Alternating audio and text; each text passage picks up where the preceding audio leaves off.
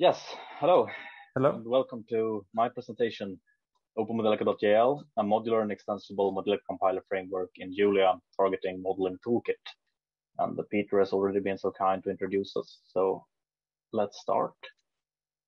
So background, we will start by briefly go over the background. We'll then follow up with our research aims. And lastly, we'll go over the different components that make up OpenModelica.jl. So cyber physical systems modeling is getting increasingly complex, as always. Subsequently, this increased the requirements on tools, and Modelica is currently somewhat limited when dealing with highly dynamic systems. And recently, Julia has arrived as a new language for scientific computation, and as we've seen today, it has shown great promise. Because of this, several researchers have started to implement different frameworks to achieve equational modeling within the Julia environment. Modia and ModelingToolkit being examples of two such frameworks. All of these frameworks have used the Julia language to introduce novel features within the context of equational modeling. And some has already shown potential, as we have seen today, both in industrial applications as well in research.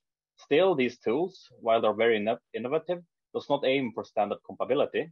In this presentation, I will present OpenModelica.jl, in which we aim to make a standard compliant Modelica compiler within Julia.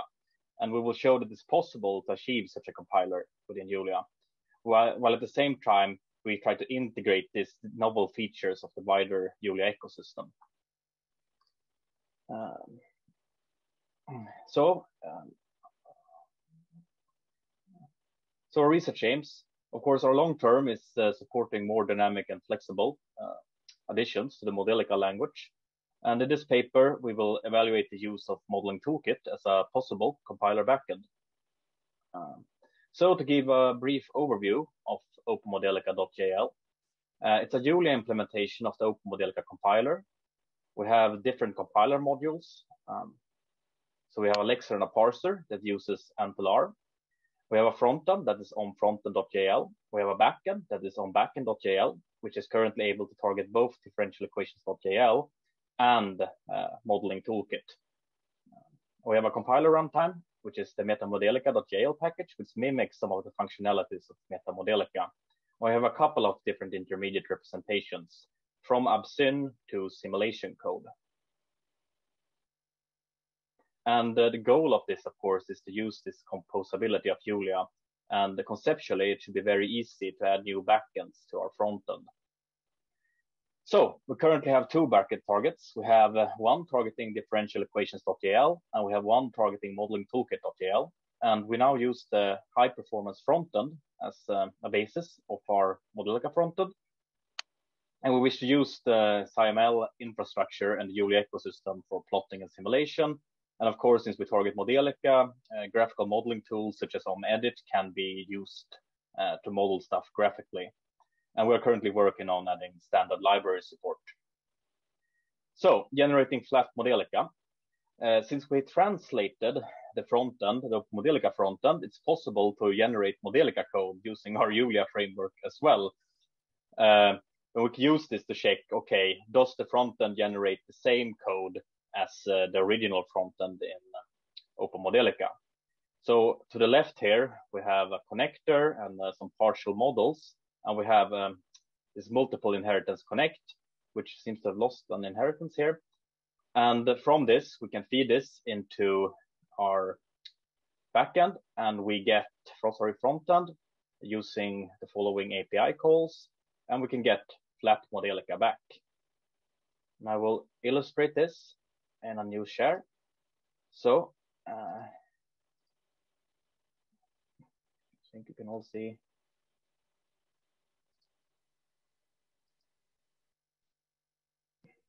Yes. Does it show? So for instance, in our test suite here, we have the different tests. And of course, we can run a command like include run test.jl. And this is the front-end test for a compiler framework, which shows the flat Modelica. Yeah, let's just hit go share.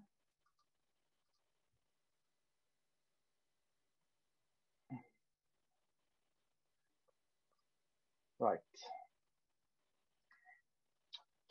And this is kind of the front end in action. And as a part of this paper, we wrote a new backend. We wrote a Modeling Toolkit backend.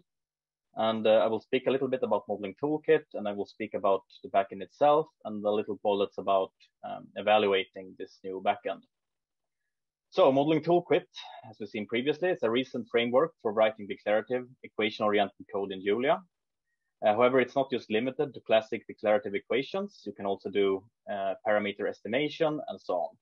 And Modeling Toolkit is implemented in Julia, and several abstractions are provided via Julia metaprogramming. It also comes with several Modelica-style compiler passes, such as index reduction built in. Modeling Toolkit is the current new backend target for OpenModelica.jl. And to the right, you can see some examples of some Modeling Toolkit code that is automatically generated using our new compiler. So the new backend in action.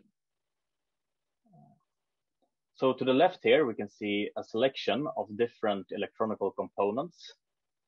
And from this, we can use the front end to translate it into MTK code.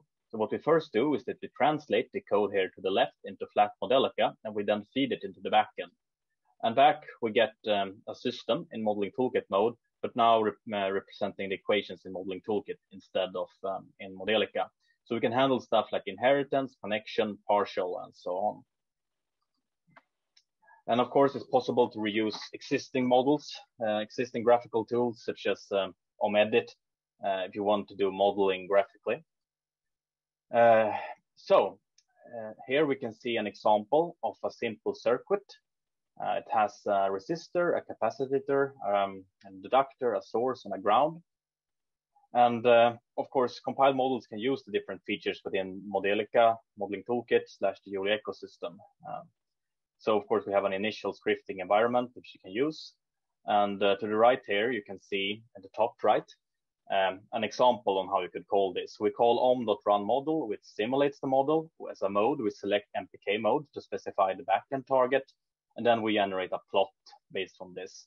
And down in the right corner, you can see the resulting simulation of this circuit. I'm skipping the demo now because I had some issues sharing my terminal, which is a bit sad. So evaluating the performance of Modeling Toolkit. We evaluated this framework by selecting one model from the ScalableTestsuite. The goal here was not, of course, an exhaustive test. Rather, we asked ourselves, can we select a configuration in Modeling Toolkits that is not available in OpenModelica, so we can beat the OpenModelica Compiler in terms of simulation performance? And the answer to this question was yes. However, there were some issues. When the system of equations grew large enough, we noticed that the compilation time of the generated Julia code increased exponentially. While we were able to generate code for up to 25,600 equations, we were unable to compile it down to modeling to runnable code. And the issue seems to be that some operations in the symbolics did not seem to scale very well in version 5.16 of Modeling Toolkit. Work is still ongoing, and we plan to update the version used in the backend to 6.49, which is now the recent release. And I believe that in addition, the addition of symbolic arrays, as Chris mentioned earlier in the Julia keynote, will be very beneficial in improving performance. So we don't have to scalarize the entire system. Because currently the code generator is stupid. It basically scalarizes arrays into separate equations and variables. So we also were interested in just checking, can we use scientific machine learning techniques to accelerate simulation? So in this next section, we will introduce possible direction for future work, and that is compile time acceleration within the Modelica compiler. We will also provide some examples on how a nonlinear loop can be accelerated using neural networks to speed up simulation. The use of surrogate to accelerate computational heavy model is not new. The idea is to replace computationally expensive components of a model with a surrogate model to reduce computation cost and consequently reducing the feedback loop for modelers. And we have seen several presentations concerning this today. There have been examples using MDK that illustrates how to accelerate models by employing surrogates. For instance, the heating, ventilation, and air conditioning model claiming a 590x speed up compared to Dimula. So we ask ourselves, is it possible to use the components within the Julia ecosystem to do compile time surrogates? Is it possible to introduce annotations into Modelica to do this? We will present a brief experiment where we replaced a nonlinear algebraic loop with a surrogate generated using a simple neural network. Although this is an artificial example, it demonstrates there are possible gains to be had here and maybe an area for future research. So to the left here, we have a nonlinear scalable. That is a small model that we make that has a very strong nonlinear algebraic loop. And you can see the figure or the graph of the equations in the rightmost figure. So all the variables except y is involved in this algebraic loop. And these algebraic loops can be detected statically during compilation time. The idea is to train a neural network to replace these algebraic loops to improve simulation time during compilation time. So during compilation, we detected the loop, we collected all the equations and variables involved in the loop, and generated a function to solve it. In this example, we manually generated the training data by solving the loops at the time points from 0 to 1 using the Newton method.